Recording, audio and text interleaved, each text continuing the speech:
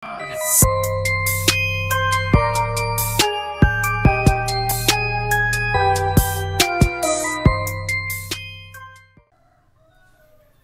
what's up? Magandang tanghali sa inyo mga idol. Tuturo ko sa inyo ngayon paano mag-troubleshoot ng computer na laging namamatay ng bigla. Halimbawa, nung 5 minutes mo siyang binuksan, namamatay siya. Kaya mga 30 minutes bigla siya namamatay.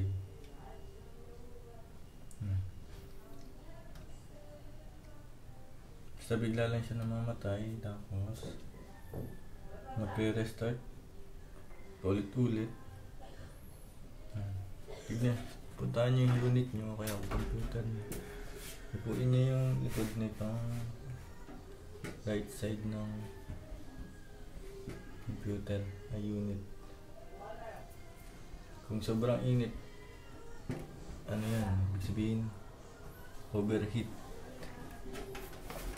Kaya siya nag-overheat. Minsan yung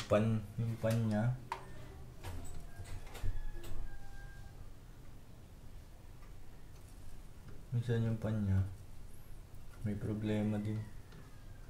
Pero ang pinakang the best na gagawin dyan, tanggalin natin tong CPU pa niya, heatsink.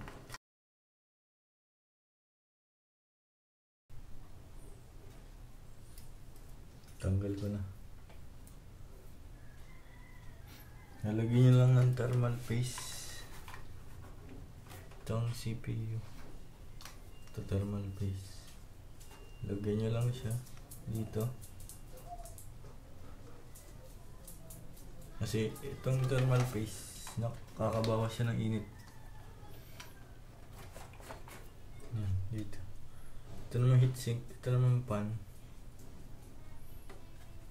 Yung iba naglalagay lang ng heatsink pero hindi nila tinicheck yung ikot ng pan. Heatsink pan. Yan. Kasi pag kahit lagyan mo nun, tapos yung pan mo bawagal yung ikot niya, may mga ganun, sabihin may problema yun. Ito kasi natatanggal to. Pakita ko sa inyo sa likod niya.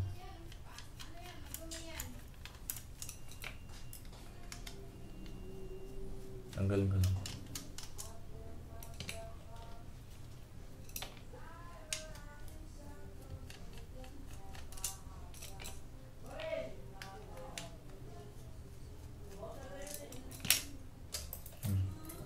Tanggal ko na siya. Pakita ko sa inyo yung likod niya.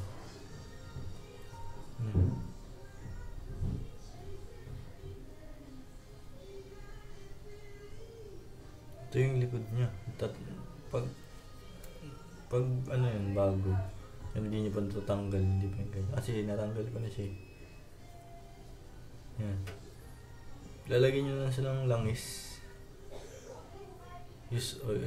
Yung langis na all-purpose oil. Tamakin na pwede lagay nyo lang para yung ikot niya maging bumalik sa dati. May takip yan, basta meron yan takip. Ito kasi natanggal ko yung takip. Tapos ikutin nyo lang siya ng mga ilang beses para medyo maka-bell. Pag on nyo na ng PC niyan, okay na yun. Ano na yung lungs niya. Yan. So yun, kung bakit lagi namamatay ang computer, bigla nagre-restart siya. Thermal paste ko lang. Pero hindi, ayun lang yung posibleng malaking chance. Pero minsan check nyo rin yung mga wire nyo. Kaya sa hard disk, yung SATA, minsan dun din yun. Kaya siya biglang namamatay. Yun lang. Tapos minsan bumabagal din yung process ng computer dahil dito sa power supply. Tsaka yung pan niya. May pan din siya dito. Ayan, pag nangyari dyan, yung kumakaragkag na din siya. Maririnig nyo naman. Mas mahina na yung ikot. Ramdam nyo ganyan. Iganyan nyo lang kamay nyo. Parang ganun din yung gagawin nyo. Buksan nyo lang yung power supply. Ayan. Tapos, meron din siyang ganito.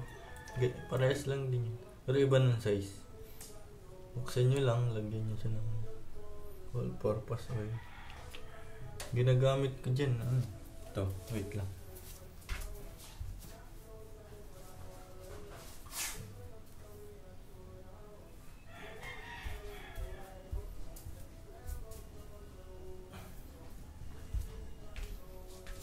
Ito yung ginagamit ko.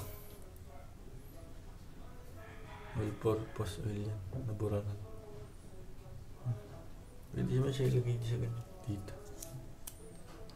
Pwede siya yan. Eh, meron din.